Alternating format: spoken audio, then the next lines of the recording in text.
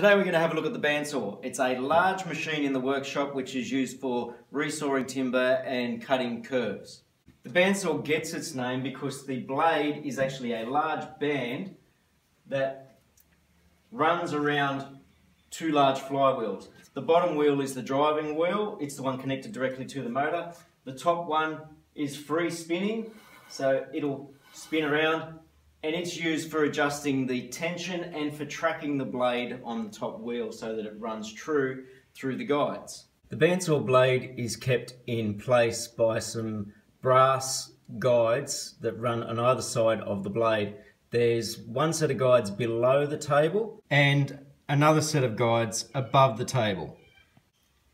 As well as the brass guides, there is a bearing behind the blade that is allowed to spin so that when there's pressure put against the blade by a piece of timber, it stops the blade from pushing backwards.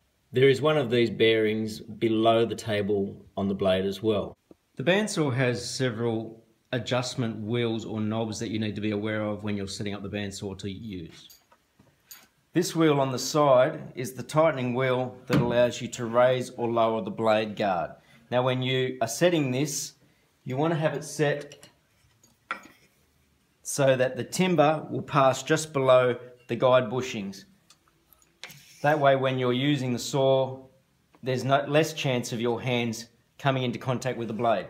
Never under any circumstances have the blade up this high if all you're doing is cutting something that's 12 or 19 mil thick. Too much of the blade is exposed, there's too much of a chance of your hand being cut or of the blade actually being caught, buckled or snapping. This wheel under here, which is just above the table, is one that's used to set the tension of the blade when the machine is being set up. This is one that you don't need to touch when you're preparing to use the bandsaw. Before you go to use the bandsaw, you need to make sure that you are wearing your correct PPE. Basically that means a set of goggles to protect your eyes from any timber that might come out, and a pair of hearing protection, whether it's the large earmuffs or smaller earplugs, just to protect your hearing from those high-pitched noises that can happen when you're cutting through timber such as hardwood, when the blade squeals a little bit more. You also want to make sure that when you're using the bandsaw that any loose sleeves are pulled up so that there's no chance of your sleeves getting caught in the machine. If you happen to wear a tie when you're in the workshop, just like me, having an apron on is one way of making sure that the tie can't fall forwards into a saw. There's not much chance of it falling forwards into a bandsaw because it's not like I'm leaning over it like I would be on a table saw or over a machine like a router. When making a cut on the bandsaw, you want to make sure that your hands are as far away from the blade as possible. So if you're using a piece of timber this side, try and have them right out towards the outside edges and feed the timber in slowly. Let the blade do the cutting. Don't try and force it through. One thing that happens with the bandsaw is when it hits some of the harder grain, it does slow down and then it'll speed up as it goes through some of the softer grain. I'll do a demonstration with this piece. The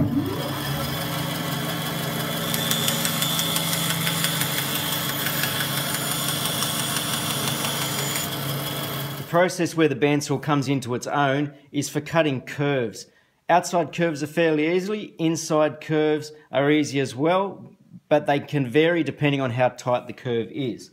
For an outside curve, start with the blade and simply slowly feed it around, keeping your hand away from the blade at all times, and then that can be cleaned up on this end. If you want to do an internal curve, such as cutting out this section here, one way of making it easier is to do what are known as relief cuts by cutting straight in and out and then doing this outside curve. Again, keeping your hand clear of the blade.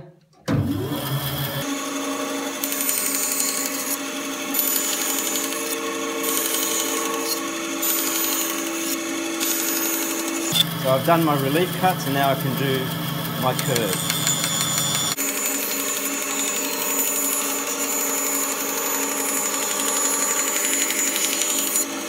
While that cut was being made, you may have noticed a ticking sound from the blade. That's actually from where the join of the blade is, and sometimes when blades are repaired the join can be just slightly thicker or have a tiny little bend in it. In this case, this blade looks like it actually does have a bit of a kick in it, and it's making it jump every now and then. This is one reason why the bandsaw isn't really good for very accurate cuts unless you've got a really nice blade that's been set up really, really well. If you ever plan on doing a complex curved cut or something like this, best idea is not to try and do the whole cut in one go. Even doing relief cuts with this is one way of helping, but one way that you can make the cut a lot easier on yourself is after doing some relief cuts through here, if you start to come through this way along your line, you might just bring the blade straight back out to get rid of all of this material first, and then you can do some more relief cuts and then carry this cut through here and maybe then come straight back out, and then you can bring the blade back around and complete your cut. To demonstrate what I meant with cutting out this area, I'll just do this section so you can see the thought process of cutting out using relief cuts and not trying to do the whole thing in one go.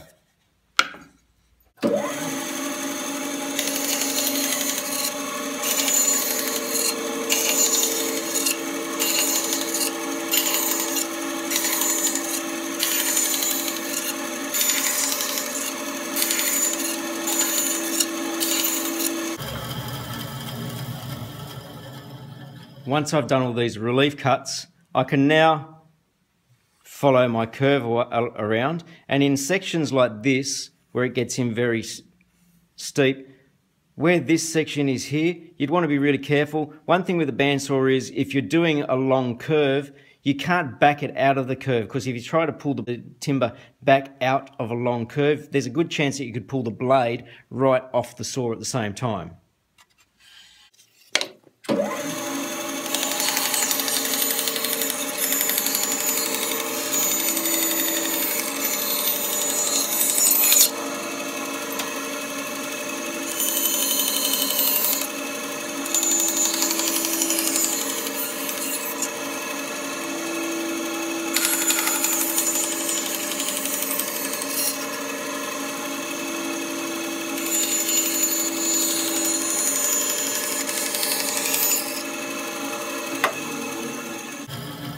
Now you'll notice I kept switching directions that I came in to do this cut.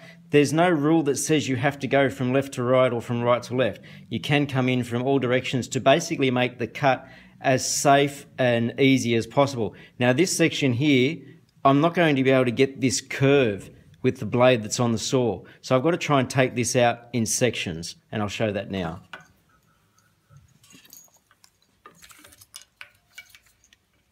Notice I'm removing my scrap now once the blade has stopped. You don't want to go reaching around this blade area at all if you can help it while the blade is running. And